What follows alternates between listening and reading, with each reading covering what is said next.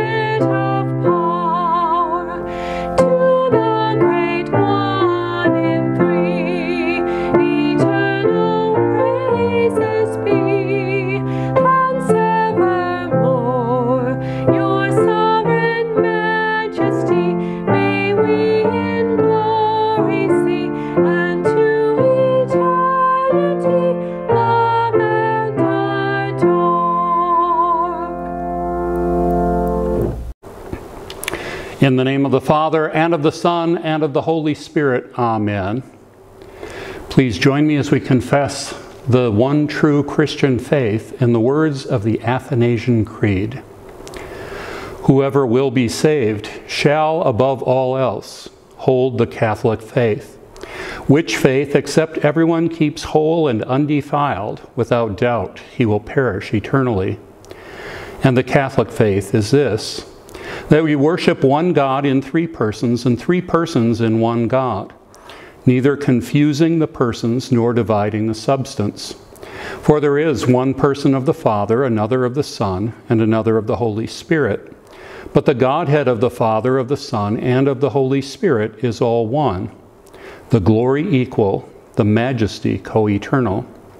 Such as the Father is, such is the Son, and such is the Holy Spirit. The Father uncreated, the Son uncreated, and the Holy Spirit uncreated. The Father incomprehensible, the Son incomprehensible, and the Holy Spirit incomprehensible. The Father eternal, the Son eternal, and the Holy Spirit eternal. And yet there are not three eternals, but one eternal. As there are not three uncreated nor three incomprehensibles, but one uncreated and one incomprehensible. So likewise the Father is almighty, the Son almighty, and the Holy Spirit almighty. And yet they are not three almighties, but one almighty. So the Father is God, the Son is God, and the Holy Spirit is God. And yet they are not three gods, but one God. So likewise the Father is Lord, the Son Lord, and the Holy Spirit Lord. And yet they are not three Lords, but one Lord. For as we are compelled by the Christian truth to acknowledge every person by himself to be both God and Lord, so we cannot by the Catholic faith say that there are three gods or three Lords. The Father is made of none, neither created nor begotten. The Son is of the Father alone, not made nor created, but begotten. The Holy Spirit is of the Father and of the Son, neither made nor created nor begotten, but proceeding. So there is one Father, not three fathers, one Son, not three sons, one Holy Spirit, not three Holy Spirits. And in this Trinity none is before or after another, none is greater or less than another, but the whole three persons are co-eternal together and co-equal, so that in all things, as has been said, the unity in Trinity and the Trinity in unity is to be worshipped. He therefore that will be saved is compelled to think of the Trinity. Furthermore, it is necessary to everlasting salvation that he also believe faithfully the incarnation of our Lord Jesus Christ. For the right faith is that we believe and confess that our Lord Jesus Christ, the Son of God, is God and man, God of the substance of the Father, begotten before all worlds, and man of the substance of his mother, born in the world, perfect God and perfect man, of a reasonable soul and human flesh subsisting, equal to the Father as touching his Godhead, and inferior to the Father as touching his manhood, who, although he is God and man, yet he is not two, but one Christ, one not by conversion of the Godhead into flesh, but by taking the manhood into God, one altogether, not by confusion of substance, but by unity of person. For as the reasonable soul and flesh is one man, so God and man is one Christ, who suffered for our salvation, descended into hell, rose again the third day from the dead. He ascended into heaven. He sits at the right hand of the Father, God Almighty, from whence he will come to judge the living and the dead, at whose coming all men will rise again with their bodies, and will give an account of their own works. And they that have done good will go into life everlasting, and they that have done evil into everlasting fire. This is the Catholic faith, which, except a man believe faithfully and firmly, he cannot be saved. We continue with the confession and absolution of our sins. If we say we have no sin, we deceive ourselves and the truth is not in us. But if we confess our sins, God, who is faithful and just, will forgive our sins and cleanse us from all unrighteousness. Let us then confess our sins to God our Father. Most merciful God, we confess that we are by nature sinful and unclean. We have sinned against you in thought, word, and deed, by what we have done and by what we have left undone. We have not loved you with our whole heart. We have not loved our neighbors as ourselves. We justly deserve your present and eternal punishment. For the sake of your Son, Jesus Christ, have mercy on us. Forgive us, renew us, and lead us, so that we may delight in your will and walk in your ways, to the glory of your holy name. Amen. Almighty God, in his mercy, has given his Son to die for you, and for Jesus' sake forgives you all your sins. As a called and ordained servant of the Word, I therefore forgive you all your sins in the name of the Father, and of the Son, and of the Holy Spirit.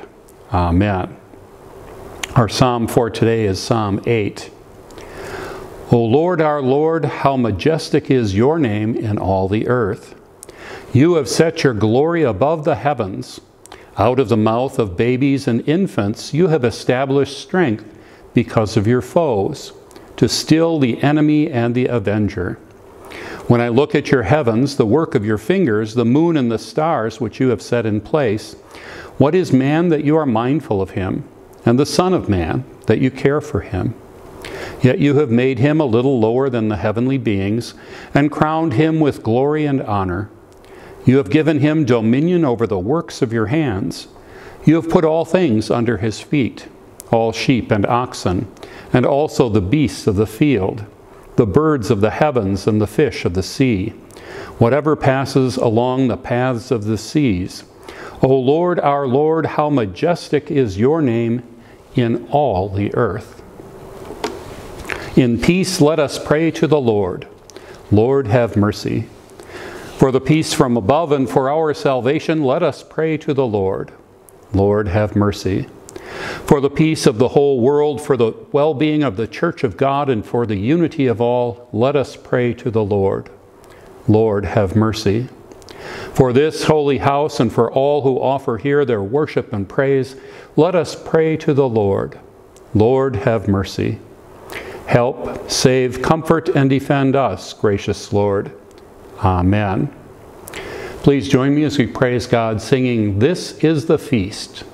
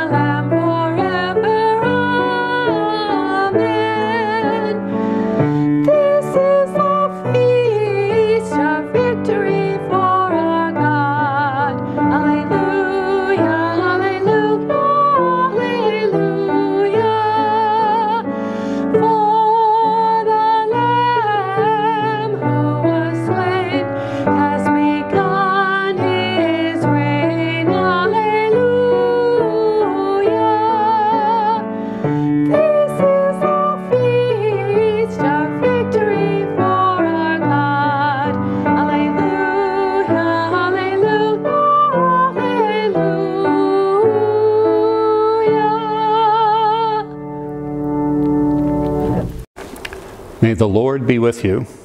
We pray the collect for Trinity Sunday. Almighty and everlasting God, since you have given us, your servants, grace to acknowledge the glory of the eternal Trinity by the confession of the true faith, and to worship the true unity and the power of your divine majesty, keep us also steadfast in this true faith and worship, and defend us ever from all our adversaries.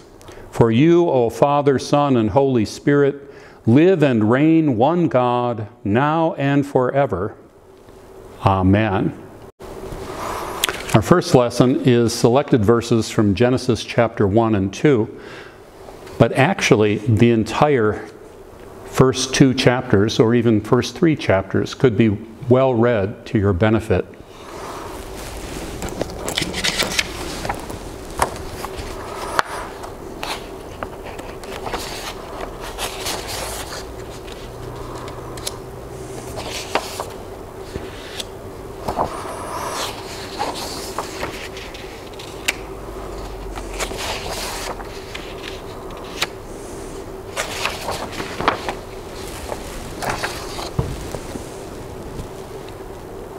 Selected verses from Genesis chapter 1 and 2. In the beginning, God created the heavens and the earth. The earth was without form and void, and darkness was over the face of the deep. And the Spirit of God was hovering over the face of the waters. And God said, "Let there be light."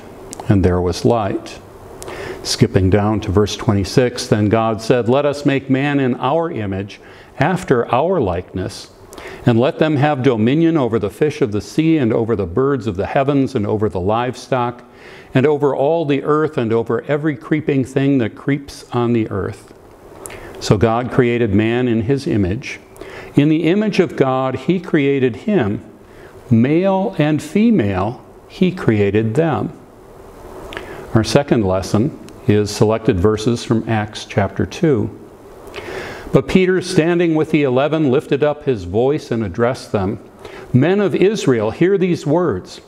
Jesus of Nazareth, a man attested to you by God with mighty works and wonders, and signs that God did through him in your midst, as you yourselves know. This Jesus delivered up according to the definite plan and foreknowledge of God, you crucified and killed by the hands of lawless men. God raised him up, loosing the pangs of death, because it was impossible for him to be held by it.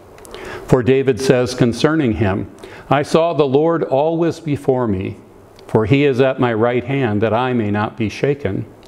Therefore my heart was glad and my tongue rejoiced. My flesh also will dwell in hope. For you will not abandon my soul to Hades, or let your Holy One see corruption. You have made known to me the paths of life. You will make me full of gladness in your presence. Brothers, I may say to you with confidence about the patriarch David, that he both died and was buried, and his tomb is with us to this day.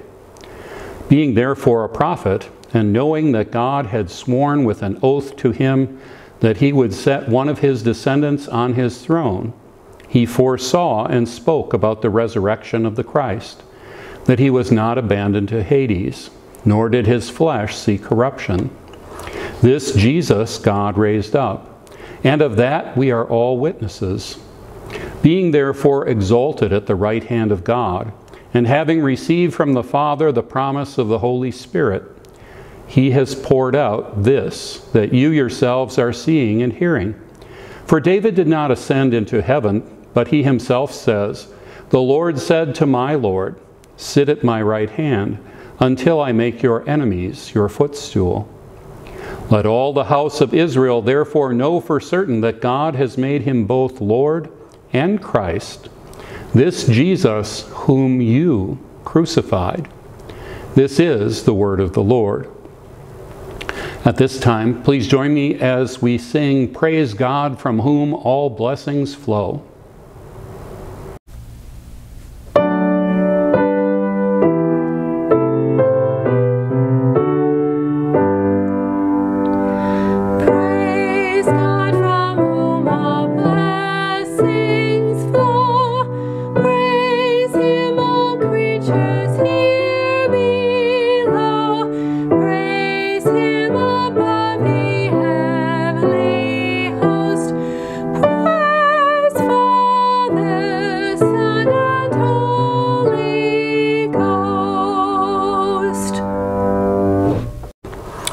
Holy Gospel is Matthew chapter 28, verses 16 through 20. Now the 11 disciples went to Galilee, to the mountain which Jesus had directed them. And when they saw him, they worshipped him, but some doubted. And Jesus came and said to them, All authority in heaven and on earth has been given to me. Go therefore and make disciples of all nations, baptizing them in the name of the Father and of the Son and of the Holy Spirit, teaching them to observe all that I have commanded you. And behold, I am with you always to the end of the age. This is the gospel of the Lord. Our sermon hymn for Trinity Sunday is Alleluia, Let Praises Ring.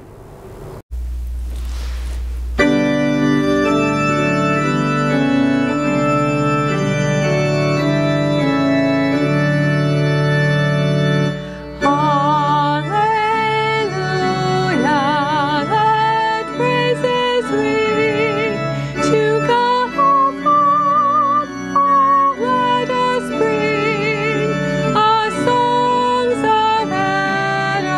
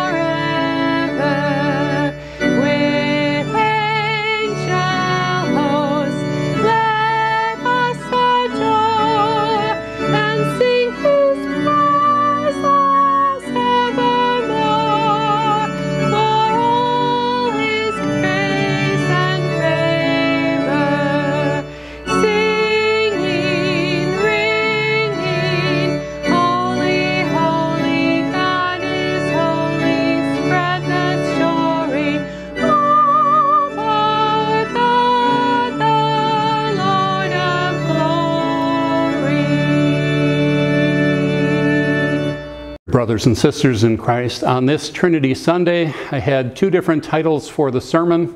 One was, will you serve the Holy Trinity or the Unholy Trinity for all eternity? And the other is actually a statement of fact. You will serve the Holy Trinity or the Unholy Trinity for all eternity. And then picking up on the words of Joshua, as for me and my house, we certainly, by God's grace, will do our absolute best to serve the Lord. Our nation has gone through various cultural upheavals. One of the most desperately fought recently is whether God actually created mankind as male and female. And a major retailer has recently joined forces with an avowed Satanist who claims not to actually believe in the reality of Satan. And as C.S. Lewis reminds us, Satan doesn't care if you believe in him or not. Satan is thrilled if you give him credit and place him on an equal footing with God, and so exaggerate his power and ability. But he also doesn't care if you don't believe him or his existence at all. And so there actually are some Satanists out there who do not believe in the reality of Satan. They just think of grabbing all the gusto you can in whatever way tickles your ego and your fancy, that is perfectly fine. But the Bible warns us that there's not only the Holy Trinity, the Father, the Son, and the Holy Spirit, true God from all eternity, but there's also an unholy Trinity, which we are subject to by virtue of the sin that we inherit from Adam and Eve. The devil, the world, and our own fallen human nature are the unholy Trinity, and we will be serving either the Holy Trinity or the Unholy Trinity for all eternity somewhere. Now, it doesn't seem very festive to be bringing up hellfire and damnation on a joyful Trinity Sunday, but God the Father, God the Son, and God the Holy Spirit went to great lengths to inform us of the reality of our sinfulness, the reality that we need saving from the old evil foe, and to point us to Christ, who was God from all eternity, as we confessed in the Athanasian Creed, and who also at a very specific moment in time, the moment of his conception in the womb of the Virgin Mary, he also became man, not by changing and spin blending a little bit of the divine into humanity, but as we confessed, by assuming that perfect humanity into the divine. Jesus was willing to do everything necessary to rescue you from sin, death, the power of the devil, because he loved you that much. In our lessons for today, we are reminded that we are to praise God and to give him thanks and glory for his intervening in our lives and revealing his real nature to us. He does that only and perfectly in his Word. There are some visions that we can get through a glass darkly as we look to nature, and we can look at almost all of the really good illustrations of the Trinity that are out there. And if you push them too far, you find yourself in one of the classical anti-Trinitarian heresies. But God, the Father, the Son, and the Holy Spirit is absolutely unique. Right from the very beginning of Genesis chapter 1, we have God in his beginning of his creative activity speaking And John chapter 1 tells us, in the beginning was the Word, and the Word was with God, and the Word was God. So you have the Father and the Son, the spoken Word. And then right away in verse 2, you have the Holy Spirit hovering upon and enriching and enlivening the waters of creation. The Father reveals himself more clearly as God's Word continues, and he also reveals the enemies of God's people. We're told in John chapter 8:44 that the devil is a liar and a murderer from the beginning, and we certainly rue the fall into sin that Adam and Eve jointly made. We also are told that the devil disguises himself as an angel of light, and I would encourage you, if you haven't read it lately, to get into C.S. Lewis's Screwtape Letters to look at some of the possible twists and leverages that the devil throws out for us, working as he did with Eve to create doubt. Did God really say? Is God maybe holding something good back from you? And does the devil perhaps offer something better? If your retailer has signed on with an avowed Satanist, I would really suggest that you find a different retailer. The particular Satanist involved with one of the major retailers in our society has said that the only appropriate neckwear for all people who do not embrace their radical sexual identity is a guillotine, and that all people who do not embrace this radical, sinful sexual identity, or the lie of the great Satan, should be eliminated. That doesn't sound terribly open or inclusive to me. And yet, since the devil is a liar and a murderer from the beginning, that fallen angel has no problem trying to create death and destruction wherever he reigns. The Bible tells us that the devil is specifically on a limited choke chain, and he does not have free reign. But we don't know exactly what the limits are. We can look back on human history and see the horrors of the Holocaust and the pogroms and the excesses and murders, mass murders even, of millions at the hands of communists and socialists. Where God speaks clearly, it doesn't matter how many people vote and say God couldn't possibly know what he's talking about. There's always that moment of human ego and pride that wants to shake our fist at God and say, you couldn't possibly know what you're talking about. Who do you think you are, God? We've decided that God doesn't exist. And yet, God's word remains true no matter who claims that he doesn't know what he's talking about. God's word will stand for all eternity, and through the power of the Holy Spirit, he calls every single one of us to repent of all of our sins. Whether our sins are the flavor of the day and most in vogue with whatever societal or cultural perversion happens to pop up, or if they're more quote-unquote acceptable in the eyes of the many, or more concealable.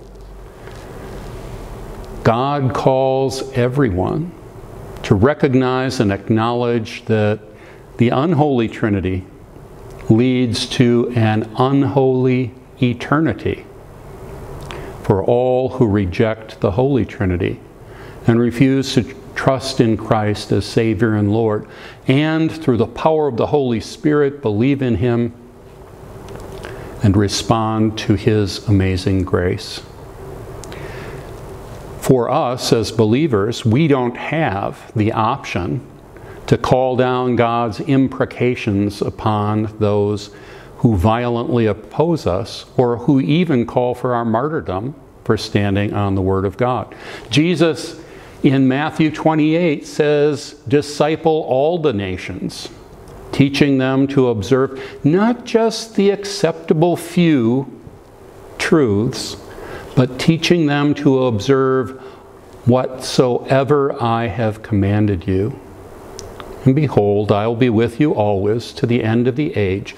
This age where Satan is on that limited choke chain, and our fallen sinful nature and our fallen society have a limited reign to mock the Lord and His saints. This will come to an end, and the Lord is faithful. He will see us through. You will serve the Holy Trinity or the unholy Trinity for all eternity somewhere by God's grace and through the power of His Holy Spirit calling and tugging at your heart. Even now, I call you back to the grace that He gave you in your baptism. I call you to say with Joshua and all of the saints and martyrs and witnesses of old, "As for me and my house, we will serve the Lord, the Holy Trinity, the Father, the Son, and the Holy Spirit on Trinity Sunday and always. In His strength, in His power, and by His mercy. Amen." Now may the peace of God, which is beyond all human understanding, guard and keep your hearts and minds in and through our Lord and Savior Jesus Christ. Amen. We pray. Dear Father, Son, and Holy Spirit, we thank you for revealing yourself to us through your perfect, inerrant word and calling us to repent of our sin and trust in you. Preserve us from the unholy trinity of the devil, the world, and our flesh, and empower us to stand boldly upon your word, no matter what institutions or organizations oppose you. Increase our faith, our grasp upon your truth, and our witness to rightly observe and effectively share all things you have commanded us, beginning in our families, extended families, and even discipling all nations. Please stop the wars, famine, illnesses, murders, injustice, and bold-faced depravity plaguing our land and our world. According to your will, give those we name in our hearts the healing that you know to be best for them. Amen. Our Father, who art in heaven, hallowed be thy name. Thy kingdom come, thy will be done on earth as it is in heaven. Give us this day our daily bread, and forgive us our trespasses, as we forgive those who trespass against us. And lead us not into temptation, but deliver us from evil. For thine is the kingdom, and the power, and the glory, forever and ever. Amen. Now may the Lord, the one true God, the Father, the Son, and the Holy Spirit, bless you and keep you. The Lord make His face shine upon you and be gracious to you. The Lord lift up His countenance upon you and give you peace. Amen. Our closing hymn today is Praise to the Lord the Almighty.